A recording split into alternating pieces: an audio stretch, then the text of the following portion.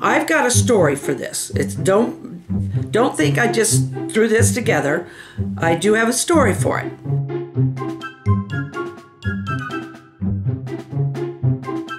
Good evening, everybody.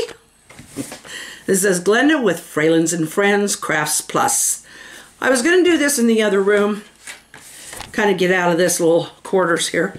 Although I kind of like my little quarters here, but I was going to get in the other room, but we've got that table loaded down with stuff for a visit tomorrow from a nurse from my Advantage plan. She's just going to come down and just check all my medicines, check on me. It's kind of a baseline visit. So that'll be interesting. And I do have something I'm thinking about showing you. Oh, I'll show you. I've got a story for this. Don't think I just threw this together. I do have a story for it. But I want you to have a chance to look at it for a few minutes and make a story of your own, if you so choose. And this is it. This messy looking thing. Now, it's made that way on purpose and for a reason. I have a whole story for this thing, but it's a short story, very short, but I just think it's so fun when you guys get to put your input. So you can make up your own little story to go with this mess. It's a Halloween mess. I'll give you a good look at all the different angles here. Let you take a gander at what you think might be happening there. Or you can write a more friendly story about our bat. And I will read your stories online, as I like to do.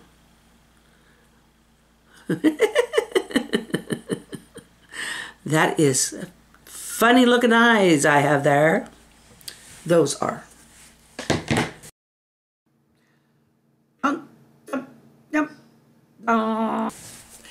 I have had this question asked several times, especially around our anniversary or when people happen to ask how long I've been married. And then the question is, well, first it's congratulations, and then it's, how did you stay married so long? How have you stayed married so long? Because I always say, I'm still in love with my husband. Or I still love my husband very much. Maybe I don't always say in love, but I am in love with him.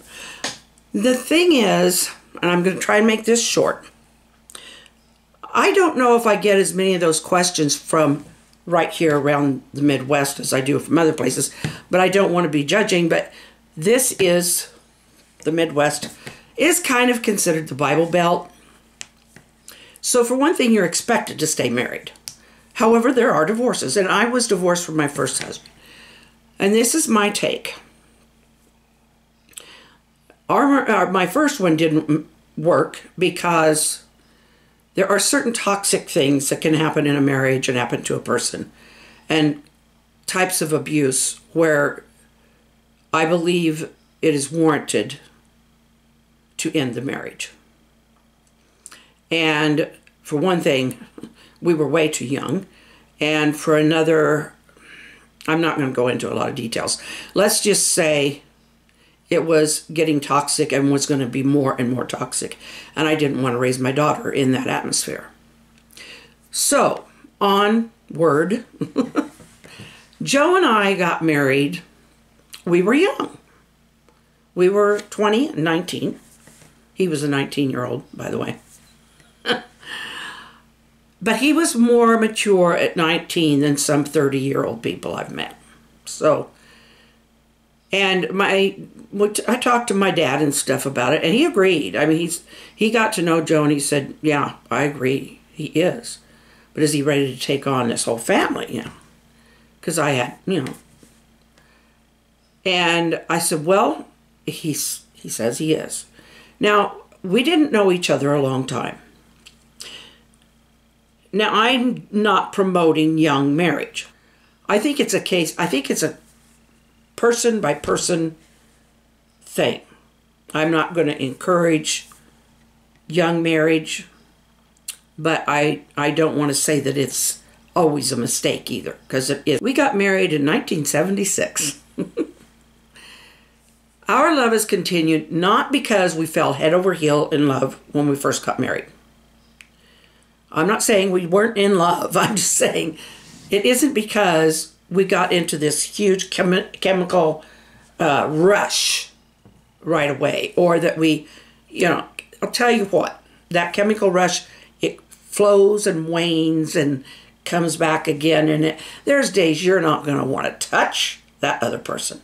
There's days you're not going to want to see that other person, but you wake up determined that this is my spouse. This is someone that I have chosen to love. There's where I talk to people, because love is always a choice. Otherwise, God would not have commanded us to love. That's how I see that. If we had the capacity to just, I'm not saying that infatuation doesn't happen. It does. What I am saying is that love is a choice. We don't love everything in the same way. I mean, I can fall in love with a dog and just, I loved my Duchess for years. And I'm not saying I loved her more than Joe, but it was a different kind of thing. But you have to choose that love. You have to choose to stay with that love. And you choose to love your enemy. You choose to love your neighbor. You choose to love yourself. Choose to love your spouse. And choose to love them for as long as you both shall live. Unless, like I said, there is something very toxic in the relationship. And sometimes that can be a very one-sided thing. But it just, don't stay. I'm not going to tell you what to do, but I don't recommend staying in an abusive relationship or a toxic one. And men can be abused too. I've seen it. So I'm not gonna keep harping on this one. It's just that people have asked me, and it's just always what I say. I just said, well, I love him. And there's days I'm not always in love with him. I know there's days he's not in love with me. Although we choose every day to love each other and be loving. Love is an action verb. And I believe that's why God commanded us to love. I love. I is the subject. Love is the verb. I just want to tell all of you, I do choose to love you. I don't know you all personally. Many of you, we've gotten to know each other through these videos over several years. And people say, well, it could be a catfish. It could be. Well, if you are, I'm sorry for you. I really am. Because if somebody's going to try and lead me astray, they're really not my friend. And I'm not going to keep them. I'm not going to keep them on my channel if they're going to try and lead me astray. I love all of you. Let's end on a funny note. On a fun and funny note. I'm going to get this down to much less than it is now. I've been looking at anyway. No, our Halloween Extravaganza, that's what I think I'm going to call it. If the thing lets me know that that's a good one. But it's going to be it's going to have stories, and it's going to have some music. This is going to be one of the big stories, but it's going to be kind of Halloween cute. Kind of gory cute.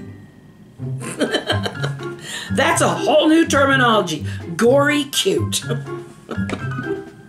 And, of course, we'll have all our bugs, and I have an outfit, or I have a costume that especially for that month. So we will see you mañana.